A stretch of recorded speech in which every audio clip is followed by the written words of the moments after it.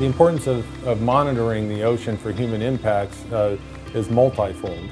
In the case of my department, we're interested in using the most advanced methods to protect public health from pathogens that may come off the land. Our hope with this new Droplet Digital PCR assay is that this becomes a valuable tool for monitoring agencies so they can reduce the variability in their results and lower the chances of having false negatives.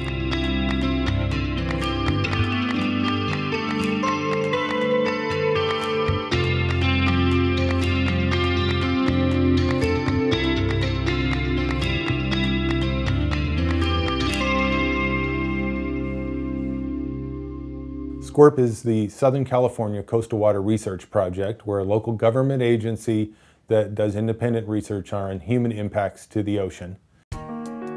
So the primary way that bacterial contamination reaches the ocean is through the storm drain system. And here in Southern California, you notice everything is paved over.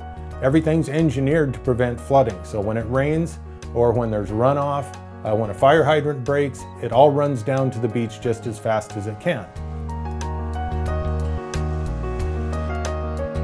So the main concern is public health risk due to human fecal contamination getting into the water. So in order to protect public health, the waters are usually monitored regularly for fecal indicator bacteria such as Enterococcus. However, the current monitoring method for Enterococcus is culture-based, which is slow, takes a whole day to get the answer. So what we're trying to develop are genetic method that's fast and specific to organisms we're interested in. So what we usually do is we take water samples from the beach, storm drain or creek. We bring it back to the lab, we filter them to capture all the microorganisms on the filter. Then we extract DNA from the filters. Now the genetic material from the filter will be available for quantification by qPCR or digital PCR. Last year, EPA just approved a qPCR-based method for monitoring Enterococcus. But qPCR has its own shortcomings. Number one, it relies on external standard. Depending on where you get your standard, your answer could vary by half a log. The second thing is that because the environmental samples we get are very complex, they often contain chemicals that interfere with the qPCR chemistry, leading to false negative, which is very undesirable for public health protection. So there are three reasons why we're interested in Droplet Digital PCR. One, of course, is provides absolute quantification without the need for external standard. The second thing is that digital PCR is more robust against inhibition. The third thing is it allows multiplexing, which means you can measure multiple organisms at once.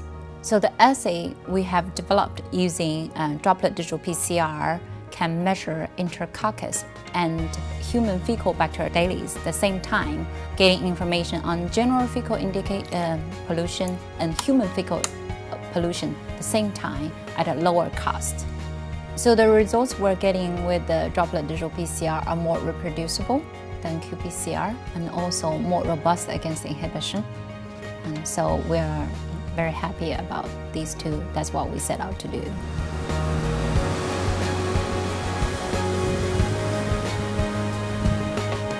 So our goal is to bring the best methodology for testing water to the entire country. Well, what we'd like to see is all the monitoring agencies replacing qPCR with the digital droplet PCR. And the reason for that is we feel it's going to be more accurate and better protect the public health. So with the Droplet Digital PCR, it's really exciting. It's a technology for the future, and it really opens the doors to a lot of research questions we were not able to answer before. So a lot of new projects are getting started because of this technology. So it's fun, it's very exciting.